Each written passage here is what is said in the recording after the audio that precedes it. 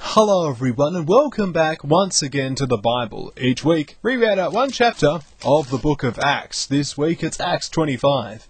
If you aren't interested in the Bible, that's absolutely okay, that's your call, and I hope you have a nice life. But if you are interested in this, then go ahead and listen on, because we're going to get right into the meat of it now. Acts 25.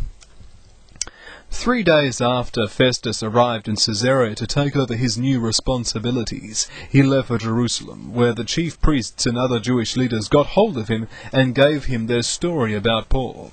They begged him to bring Paul to Jerusalem at once. Their plan, after all, was to waylay and kill him. But Festus replied that since Paul was at Caesarea and he himself was returning there soon, those of authority in this affair should return with him for the trial. 8 or 10 days later he returned to Caesarea, and the following day opened Paul's trial. On Paul's arrival in court, the Jews from Jerusalem gathered around, hurling many serious accusations which they couldn't prove. Paul denied the charges. "I am not guilty," he said.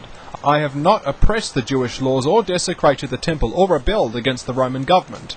Then Festus, anxious to please the Jews, asked him, "Are you willing to go to Jerusalem and to stand trial before me?"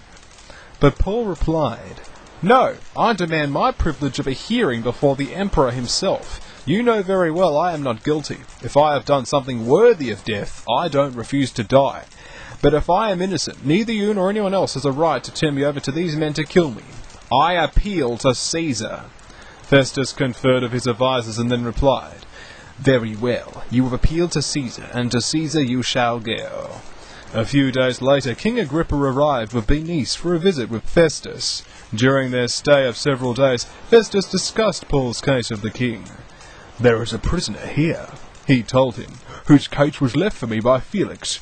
When I was in Jerusalem, the chief priests and other Jewish leaders gave me their side of the story and asked me to have him killed. Of course, I quickly pointed out to them that Roman law does not convict a man before he is tried.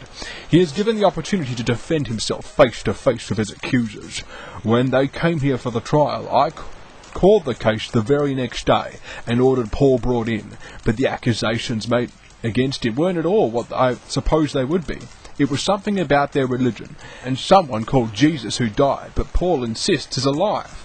I was perplexed as to how to decide a case of this kind and asked him whether he'd be willing to stand trial on these charges in Jerusalem. But Paul appealed to Caesar, so I ordered him back to jail and could arrange to get him to the emperor." "I'd like to hear the man myself," Agrippa said, and Festus replied, "You shall, tomorrow." So the next day, after the king and Bernice had arrived at the courtroom with a great pomp, accompanied by military officials and prominent men of the city, Festus ordered Paul brought in. Then Festus addressed the audience. "King Agrippa and all present," he said, "this is the man whose death is demanded by both the local Jews and those in Jerusalem. But in my opinion he has done nothing worthy of death. However, he appealed his case to Caesar, and I have no alternative but to send him. But what shall I write to the emperor? For there is no real charge against him. So I have brought him before you all, and especially you, King Agrippa, to examine him and then tell me what to write. For it doesn't seem reasonable to send a prisoner to the emperor without any charges against him." And that concludes Acts 25. When we come back, there'll be Acts 26, which will go on about Paul talking to King Agrippa. So, that'll be exciting. I hope that's been interesting for you. You can see Paul getting slowly closer to Rome with every chapter, because that's where God wants him to be. I apologise that this particular video is a little bit late, and for XCOM being late too, because I managed to make a mistake and I lost all my recordings.